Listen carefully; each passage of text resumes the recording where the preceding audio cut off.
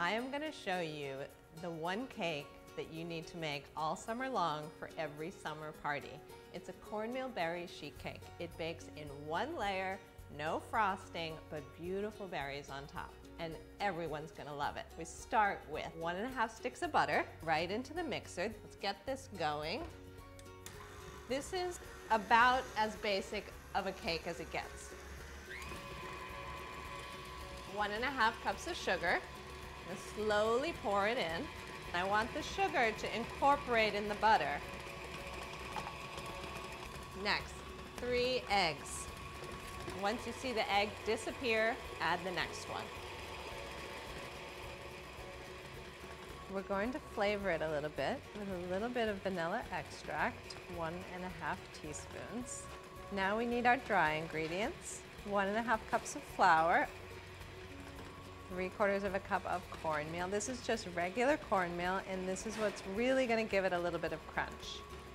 3/4 teaspoon of salt. Salt always brings out every bit of flavor, and 1.5 teaspoons of baking powder. That's for leavener. Now quickly whisk these together, and now this is going to get added to the butter mixture. I'm going to turn this down so my butter doesn't fly everywhere. And then half of the buttermilk. And the buttermilk is just going to add a tangy note that is so good in a cake. Another 1/3 of the dry, and that's it. Okay, so we have to scrape down the sides and get every bit of batter that's on the sides and make sure there aren't any butter lumps. That looks perfect. So now we have our pan. This is just a basic 9x13 baking pan. I've buttered it, I've lined it with parchment, and I like to keep these overhangs because this will make it easy to pull the cake out when it's done. Now, batter goes in. Okay. Now, my favorite tool, the little offset spatula. This makes spreading so easy. As you can see, the batter looks great. It's nice and smooth. You see those little bits of cornmeal. Now come the berries. I have 3 different kinds of berries, and I'm just gonna sprinkle them on the top. If the berries are really big like these blackberries, I've cut them in half, scatter them around. Blueberries. And then my favorite, the raspberries. And of course, these add great color as well.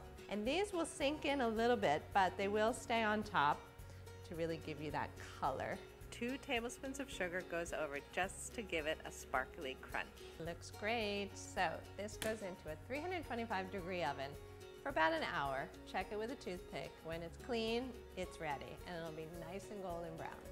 Our cornmeal berry sheet cake is totally cool. It took about an hour, but you could certainly bake this in the morning for your afternoon picnic. I'm gonna use a knife to loosen up the sides.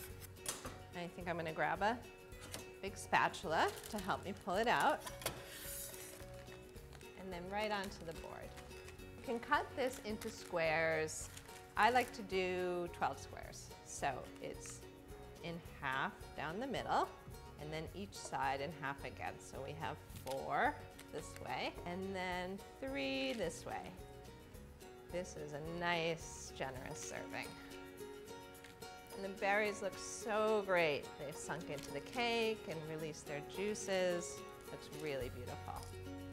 So take one off, my spatula.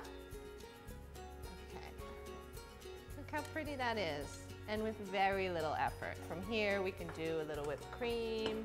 Ooh, it looks so good. Delicious. I love that cornmeal crunch, and the berries are so good. Be sure to try this one.